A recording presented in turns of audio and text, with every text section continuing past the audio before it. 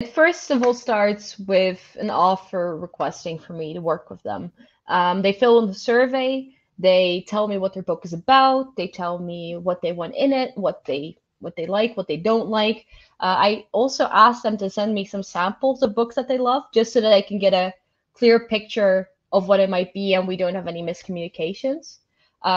When they have sent everything in, I'll make sure to read through it, especially focus on what the genre is and what design elements they already have, like for instance, a cover or something else to make sure that it matches.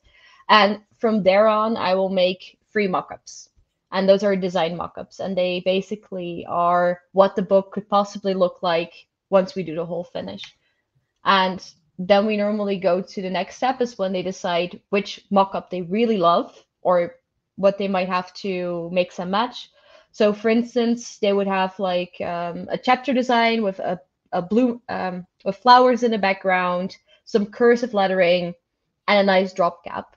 And they could be like, "Oh, I really love this, but could you change the flowers into a tree?" And I would do that, and that would be the final mock-up. And once that gets approved, I will start implementing the whole manuscript of their book, finalize the design, and then I always make sure that authors are able to read through the design another time because I make sure to very much keep them in the loop because it's their book after all, and they know it best. So I always make sure to have them have another look through it, pinpoint if there are any things that are amiss, like for instance, commas are missing or they miss some stuff in the manuscript. They can send me the changes. I'll make sure to finish it up. And then all the files should be ready for print, for ebook, or for cover printing. Or I make some more additional changes if they need it.